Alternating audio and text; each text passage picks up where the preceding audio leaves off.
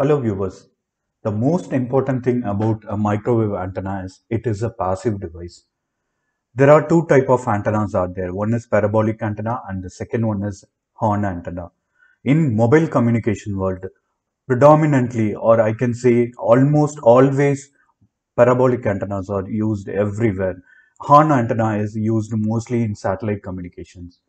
Okay, what we are going to see in this tutorial. So we are going to study what type of relationship is there between the microwave frequency and the antenna, and what frequency to choose, and what is the size of the antenna we have to select, and what polarization we have to select, vertical or horizontal for the given light. Before moving on to the next slides, we will see how a microwave antenna works. The modem, of course, it sends the baseband signals to the microwave antenna, which is an electrical current. It passes through the microwave antenna. It induces a magnetic field, and the magnetic field oscillates with the given frequency. And then, of course, the current keep on changing depends upon the messages. So whenever the current changes, the given frequency also changes. The given frequency changes, and when the given frequency changes, the magnetic field also changes. So this is how the electromagnetic waves are radiated in the atmosphere. This is what happening in the transmitting side. So let's see what is happening on the receiving side. In the receiving antenna, electromagnetic waves are passing through the antenna, and this is a magnetic field. This magnetic field induces a current, electric field, and that current is given to the modem, and the modem will decode the baseband signals. This is what happening in the microwave antennas. Let's start the discussion. Okay, so what are all the things we are going to learn about microwave antenna today?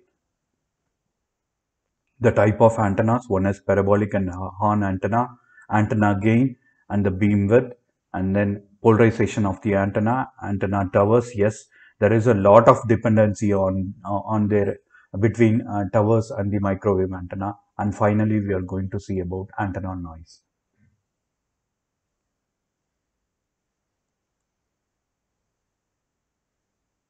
Okay, in the screen, you are seeing a microwave antenna. When you break the microwave antenna, you can see three components. One is the parabolic surface and the transmitter and a waveguide. So the waveguide is positioned so that the entire energy from the transmitter is focused on the parabolic surfaces and get reflected and passed through the atmosphere. So if you look at the parabolic surface of this antenna, parabolic antenna, it is not 100% efficiency. It doesn't have 100% efficiency, unlike the isotropic antenna, which is having a 100% efficiency. Why this doesn't have an 100% efficiency? Because there are a lot of spillovers. So from this waveguide, there is a spillover. This is called a spillover, and the parabolic surface is not a perfect parabolic shape, in perfect parabolic shape. So, and the third one is the feed on. Feed on itself is blocking some of the transmitting power and also the receiving power. Because of these three factors, the efficiency of the antenna is not 100% and it lies between 50 to 70%. Let's see the radiation pattern of the microwave antenna. Of course, there will be a main beam. This a half power beam width. This is called maximum energy is focused on this area only. This area is also called as bore site. There are minor lobes, back lobes, and side lobes are there. Okay, the main lobe travels in horizontal direction, but the minor lobes and side lobes, back lobes travels in a vertical direction. Okay, before seeing the gain of the antenna, we have to see one parameter of the antenna, that is front to back ratio. Yes, what is the ratio between the forward energy divided by the backward energy? Okay, so always the front to back ratio of any parabolic antenna should be very high, because the most of the energy should be there in the forward direction. The very minimum energy should be there in the backward direction. If it is not there, if the front to back ratio is very low, then what will happen? The first thing, these side lobes or the minor lobes are exposed to sun, so it will create a noise. And the second thing, what will happen?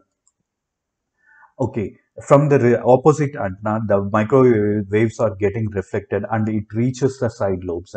If the power of the side lobe is quite high, then it will create an interference. Okay. Normally, there is a power difference between the main lobe and the side lobes. So it may be in the range of 35 to 40 dB. Okay, so let's see the gain of the antenna. So what is the gain of the antenna? As I told earlier, it is not a amplifying device. It is a passive device. So what is gain? Here, gain means it is the ability of the microwave antenna to focus the beam in a narrow direction. So we want a very narrow beam. So that is the ultimate aim of the antenna. So it depends upon two things, 20 log 8.1 into D into F. D is the diameter of the antenna, F is the frequency of the microwave link. Okay, so whenever the diameter of the antenna or the frequency of the link is increasing, the gain of the antenna is also increasing. Then what will happen? You will get a very narrow beam. Okay, if it reduces, the diameter and frequency of the link is reduces, the gain of the antenna will reduces. Then what will happen? And then we will get a wider beam width. A narrow beam width can travel a longer distance. It will avoid interference, and the wider beam width will create interference, and it will not go for a longer distances. Okay.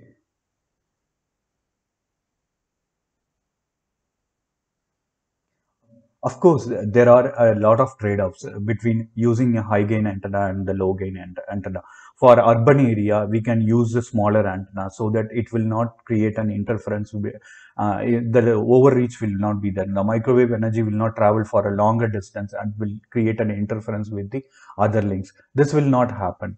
And also for a longer urban areas, we can go for a high gain antenna. So we can use a bigger antenna size, and then we will travel for a longer distances. Okay, so in some cases you can play around. For example, there is a tower and the house owner of the tower is not allowing to load a bigger size antenna. So in that case, we don't want to compromise on the gain of the antenna. So the value of D is reducing. At the same time, you can increase the frequency, and then you can increase the gain of the antenna. This is how you can play with D and F and adjust the gain of the antenna. Okay, now you know what is the relationship between the frequency and the antenna. If frequency increases, the gain of the antenna is also increases. Okay,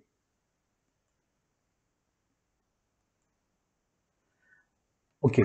So high gain antenna. Why we often talking about the narrow beam, because we want a a pencil beam kind of beam. For example, I will open up a link once. Okay, so normally the microwave energy is traveling like this.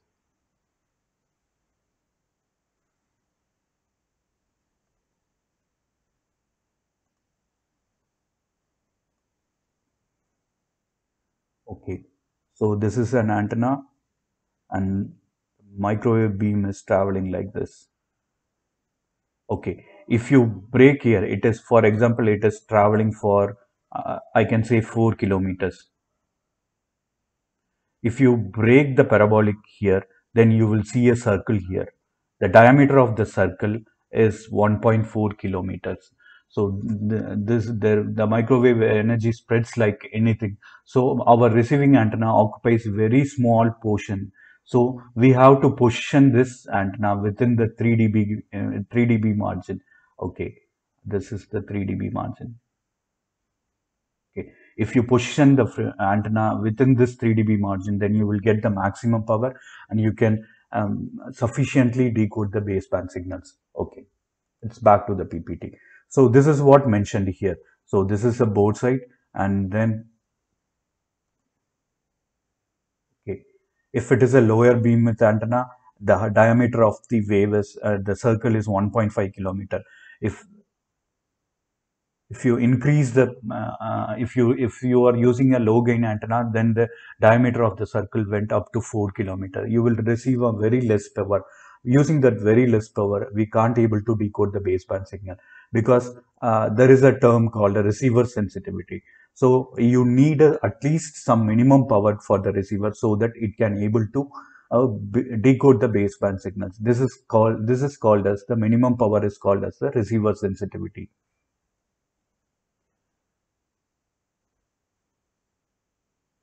Okay. Then comes the beamwidth. Okay, there is a direct relationship between the beamwidth and the antenna gain. So beamwidth also depends upon frequency of the microwave link and the diameter of the antenna. Now it is inversely proportional. So whenever the frequency and the diameter of the link is increases, the beamwidth will be decreases. So we want such kind of beam only. We will get a beam like this.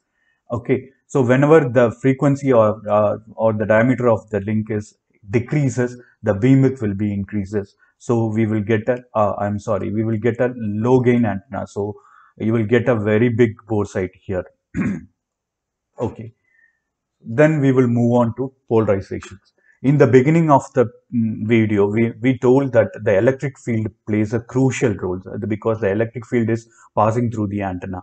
So it determines the orientation of the link, whether it will goes in a vertical polarization or horizontal polarization.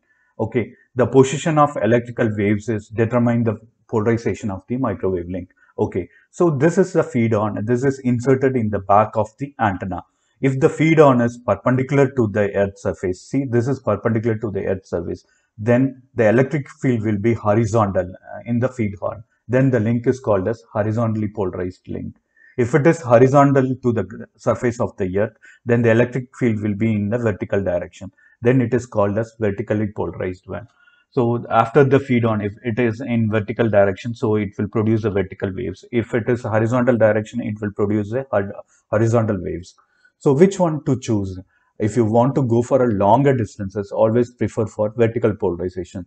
And in urban area, we choose the horizontal frequency, and for rural area and longer hops, we prefer vertical polarization. Because horizontal polarization is immune to raindrops and heavy rains.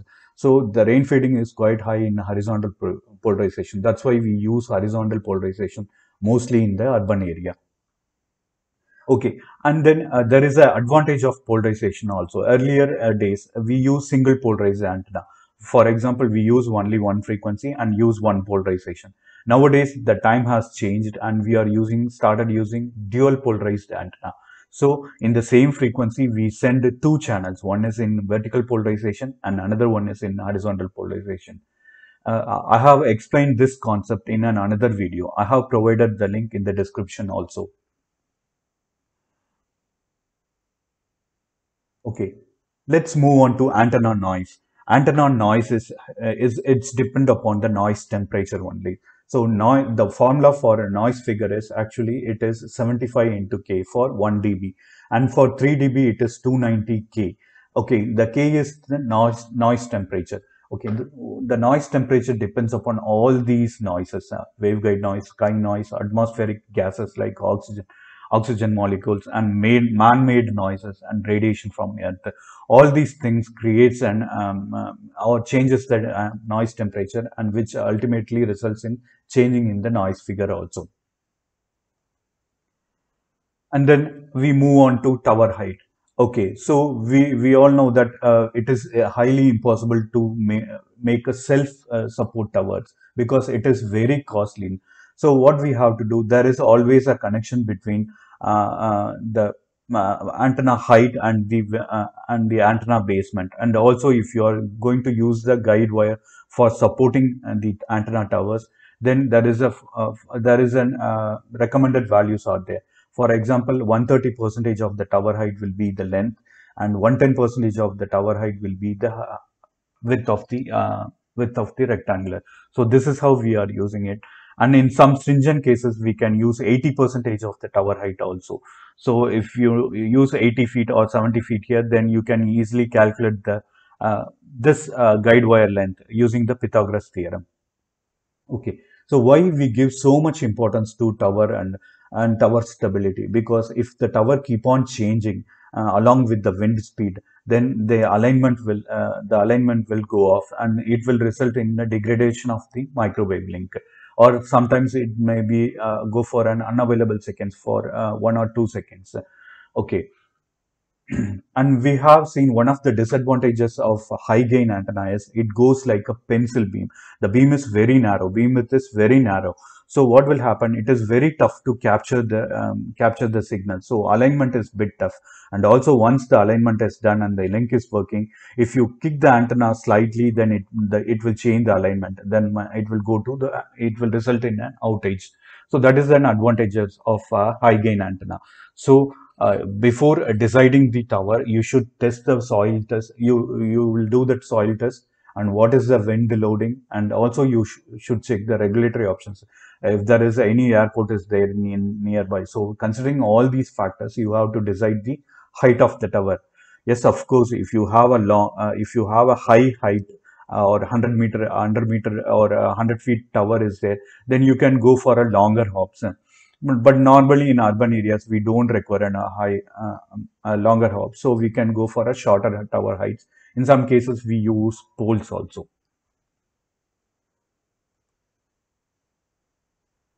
Okay, that's all about antenna things. So we have learned about antenna again, beam width and polarization, antenna noise, and then finally tower. What is the relationship between the microwave antenna and the tower? So thanks for watching the video. Have a nice day.